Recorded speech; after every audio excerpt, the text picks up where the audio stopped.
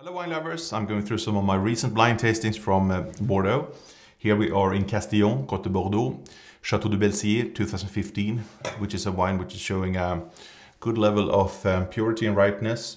There's a floral nose with youthful fruit, sweet red berries with quite gentle oak, some notes of butterscotch. It does show a good density on the palate. Still on the youthful side in terms of texture. There's a tannic bite there, however no hard edges. Again, those crushed red berries with a nice spiciness and medium towards long on the finish. A wine which I would still put back in the cellar for another 1 to 2 years for it to open. It's still a bit on the restrained side, but should age effortlessly for another 5 to 8 years.